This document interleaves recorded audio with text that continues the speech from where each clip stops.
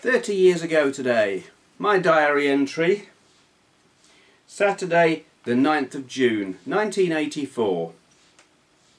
My brother got a car today. God, what a crate.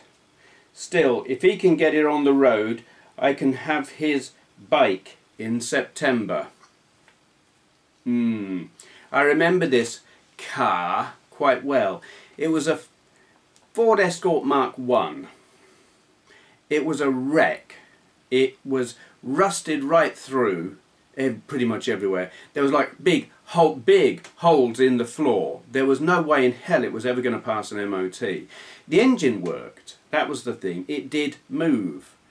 The engine worked. The electrics worked. But without some serious welding, it was never ever going to pass an MOT. And I remember what he did to it as well. He painted it and drew a...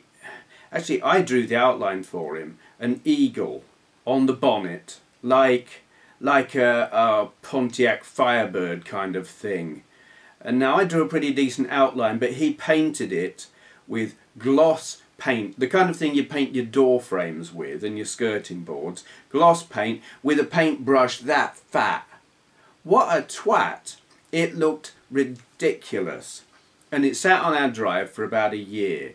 He spent loads of money. Actually, my dad gave him loads of money to customise it. He jacked up the rear. It's like leaf spring suspension, and he jacked it up with these metal plates that were about that long and had holes through them for the bolts.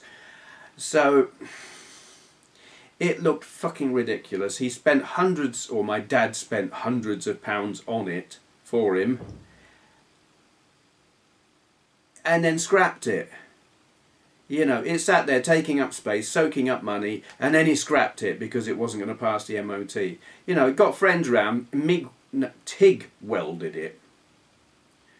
No, it wasn't even that. Brazed it. He cut out a big sheet of metal from a fridge door. Yeah, fridge door. Cut it out.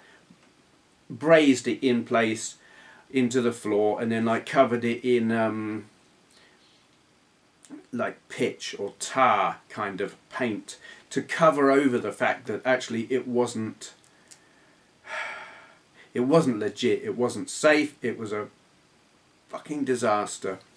Yeah, so yeah, I can have his bike if he gets it on the road. Well, needless to say, I didn't get his bike when I turned 16. He had a Honda SS50, which was quite good. It was like the Honda version of the FS1E, but the Honda was 4-stroke.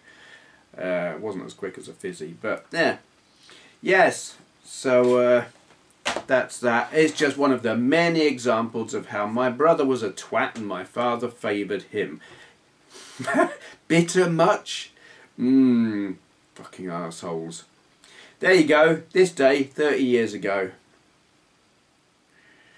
Thank you for watching.